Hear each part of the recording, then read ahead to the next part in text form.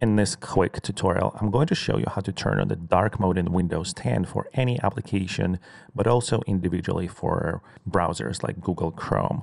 So let's go ahead and go into your Start button and type Settings, go to Personalizations, and then go to Colors.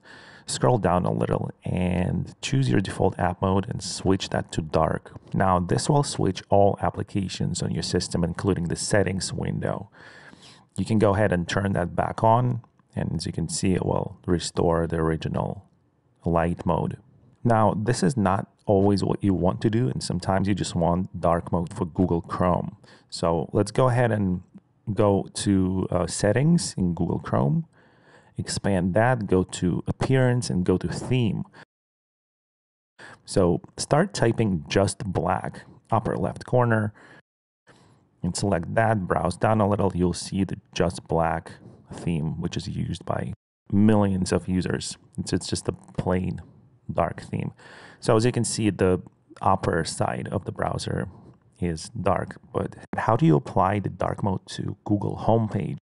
To turn the dark mode in Google Chrome homepage itself, go to that link that says Settings right at the bottom and simply click on dark mode, and that will enable the dark mode on Google Chrome.